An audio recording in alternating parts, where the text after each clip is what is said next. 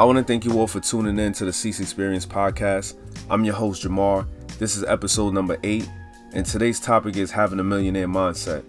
And what I'm referring to as far as having a millionaire mindset is not about money, it's not about financial gain. I'm talking about your lifestyle. I'm speaking about changing your lifestyle, changing your habits, also changing your mindset. Today I want to give you 5 tips to use to have a millionaire mindset. Number 1, pray and give thanks to God every single day. When you wake up, when you open your eyes, the first thing we should do is be still, give thanks to God, give the praise. Leave your phone across the room.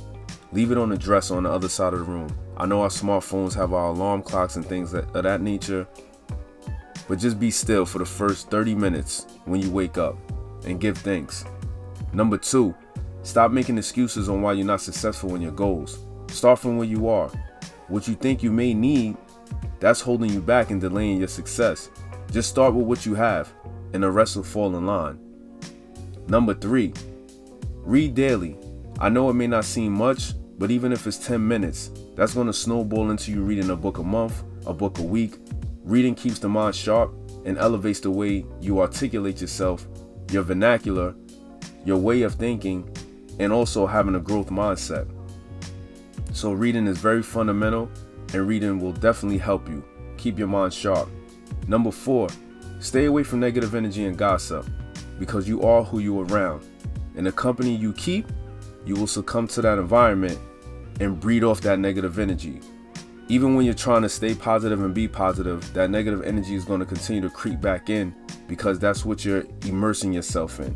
So stay around people who have forward thinking and who's open-minded, who's going to pull you up, pull you out of the mud when you're in a rut, give you honest feedback, be transparent with you.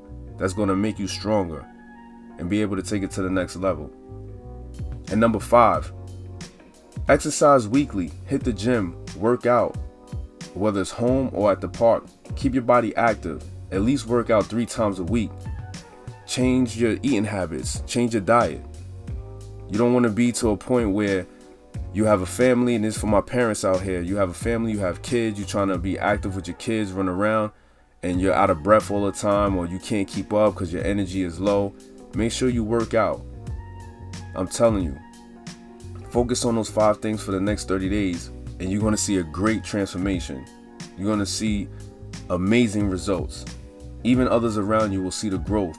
They're going to either get inspired or continue to